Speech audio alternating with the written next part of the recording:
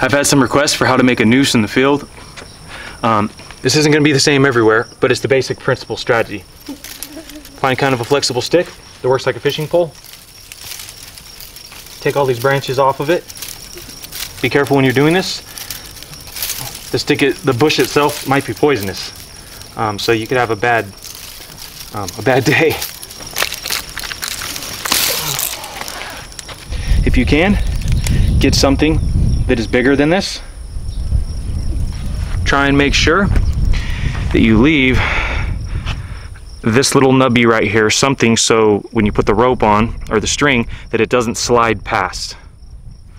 Alright, now we need to find something that's effective for string. See, this thing is bendable. Very bendable. Alright, let's find something else. Alright, next ingredient over here.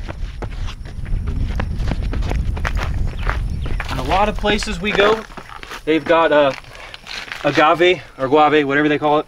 Sorry. Sometimes I don't pronounce things the best. I know. I was trying to do it the most rugged way possible, but we simply do not have enough light. Yep. If you don't have enough time or light, then just use a knife. Spikes on that side gone, not poking me no more. I've got all the spikes gone right there. You can see, no more. Keep annihilating my fingers, so I already got poked like 20 times. Now you want to bend it so you can try and get the shell. Thread this thing.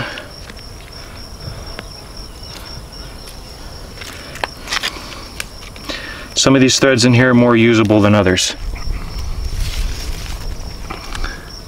See how it's coming together with all this string? Poke myself.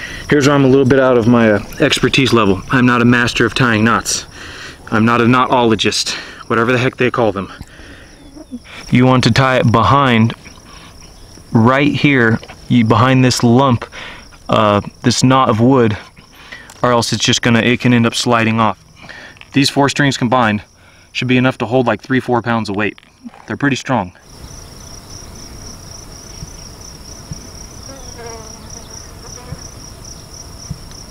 Alright, you kind of tie the knot to where this thing slides through, and then you go around again right here on the top and you tie another knot right here.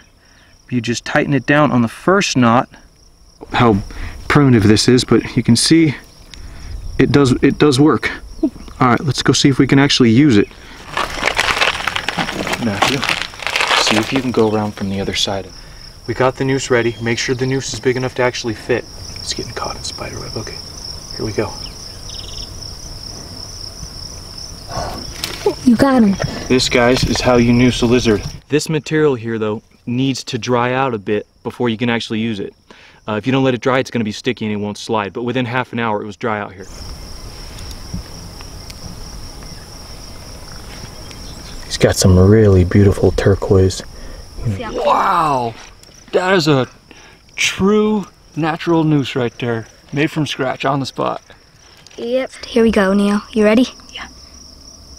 Move your hand up and down, I guess, to help. That doesn't actually hurt that bad. Okay. It's actually not that bad. You didn't get me to bleed. No. Alright, here we go. Whoa! Alright. Okay, that was a little too quick. Alright, we let him go. Cool. Thanks for watching. Comment, like, subscribe.